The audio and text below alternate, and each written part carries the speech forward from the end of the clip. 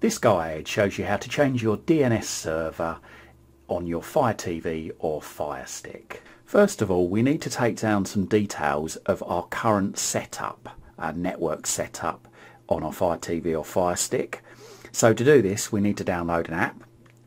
So go to the magnifying glass in the top left hand corner of the screen, and we need to search for IP space tools, and there it is just at the bottom there. Press the middle button and we press the middle button again. Then we click the middle button again to download.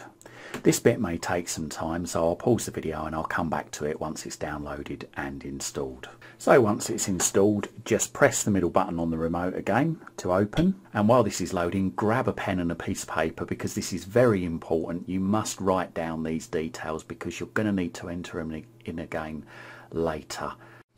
So once IP Tools is loaded, what we need to do is we need to grab our remote and we need to scroll down. And we need to scroll down to internal IP, which is just there. And we make a note of this. Now this will differ on each system, and the internal IP is actually the IP address of the Fire Stick. The next thing we need to note down is the gateway, which is just there. Again, this will differ from device to device. The other thing we need to note down is the broadcast address, just here.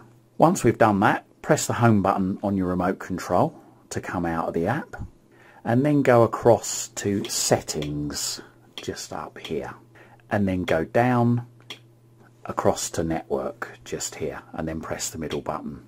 And then what we need to do is we need to forget this network. So at this point we need to make sure not only have we written down those things that I told you to write down earlier, but also we will need our network key or wireless password or wireless code and name before we proceed, because we're going to wipe all these settings out of the Fire Stick and set it back up from scratch, or set up the network from scratch, not the whole Fire Stick, just the network. So make a note of whatever network you're connected to right now.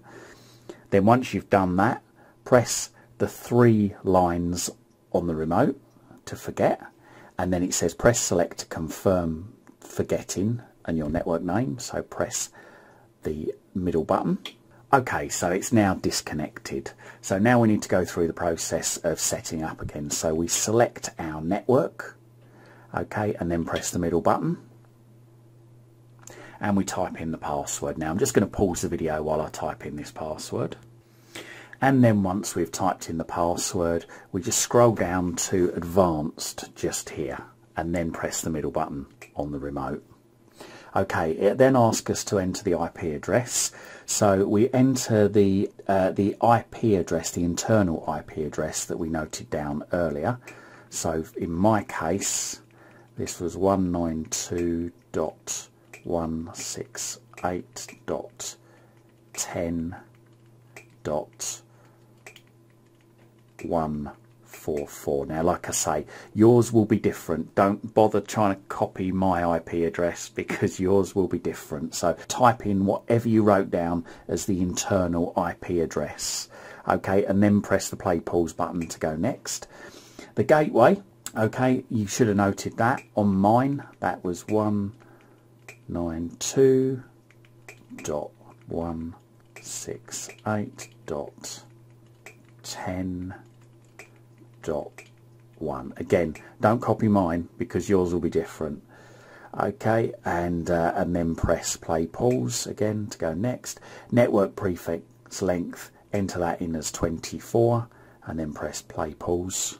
And DNS. So here is where you type in the DNS server service. So for instance, if you wanted to type in the DNS server for Google, you type 8.8.8.8 and then press next, and then you type in 8.8.4.4 and then press play pause to connect, and it will say connecting, and hopefully within a few moments it should connect.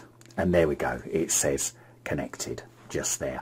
And there you go, that's how to change the DNS server on your Amazon Fire TV or Fire Stick.